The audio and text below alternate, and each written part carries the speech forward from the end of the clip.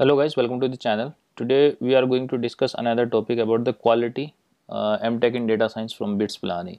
I got a lot of questions that how good faculty is, what is the quality of the content, and what are the quality of the methods they are using. So I wanted to make a video on that, and here you go. So if you have not subscribed to the channel, please subscribe to the channel. Let's move forward. So the first thing what we want to address today is the content. So how good the content is. So in nutshell, the content is very high quality. Okay, very high quality content they will provide you with any books you are going to get here as a reference book. You need to buy it or download it or however it is. So those books are actually very high quality books. Means if for example in MIT, if you take the courses, you might have taken deep learning, similar reference books are referred. So this is a very high quality reference of the books, and you will be given those books or reference to those books if not the books itself. The another is the assignment. Assignment is also quite well organized, and I would say it's also a good quality assignments, really good actually. If we do it seriously, you learn a lot on that. Coming to the PPTs, they provide you the PPTs, like the PPTs which you will be going through during your sessions in the learning portal. When you're for example your faculty is there and they are showing you some PPTs, those PPTs will be shared with you with additional notes, and you will have notes as well, and these notes are also good quality notes, I would say. Good quality. PPTs could have been improved.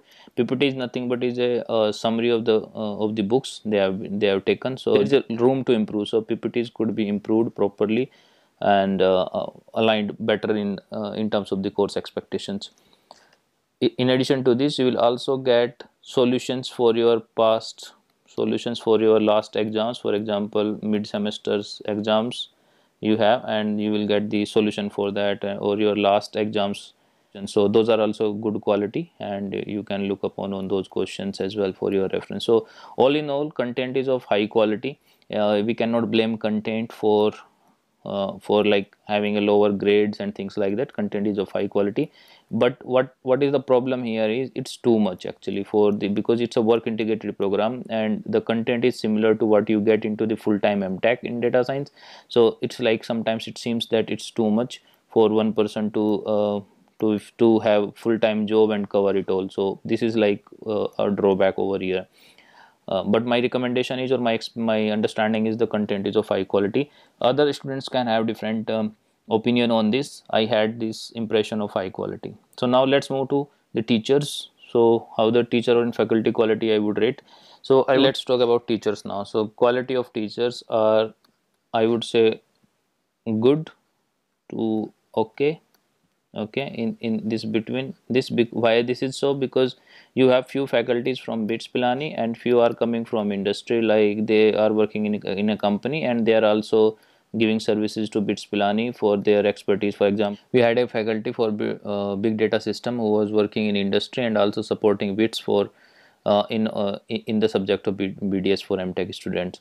Also there were faculty from BITS who is a professor in BITS. He was teaching us ISM and he was really good actually, really good I would say. Similarly, it was for with machine learning, it was also taught by a good professor from BITS. But for example, the from the industry we had a person who was teaching us SPA, and he was quite good. He had a lot of knowledge in terms of executions and implementation in the industry, but it was not, he was not from academics. So you will have a mix of the people in teaching, and the quality is good to okay. It depends. If you are taught by a BITS faculty, then they are good, like quite good. Industry wise, if these guys are from industry, the quality varies, like you already know how it varies. So if I have to give my final verdict, I would say good to okayish. Okay, depends on where you are. That's all I wanted to say about teacher. In addition to this, I want to add one more thing about the project, like final year project. This is something they have very good program, like you will be mapped with a person who has expertise in your field of choice. So this person, like who is your examiner, and from BITS they will have good knowledge. So I think there is a lot to learn if you take seriously your project. I already made a separate video and making series of that. You can watch that as well, like how to develop your project. So but if you are mapped with these people, like you can take advantage of their knowledge because they are from industry.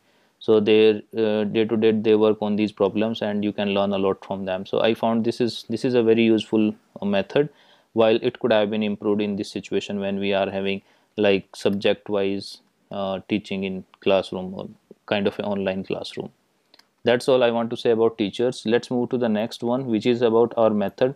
Whether what is the quality of method? So I'm little biased here because I like the online learning. So here I would say I mean like I said, I'm biased here. So I like online. So this is like online, and I can watch my videos on my own time whenever I'm free. So I would say for me it was the best opportunity. For some people it could be like who likes more of the classroom thing, then it might not be the best experience. But on why I say this was best for me, because I had someday I had some meetings up to 10 p.m. on Saturdays, and I did not attend my any class, but I had these sessions stored and I can watch them.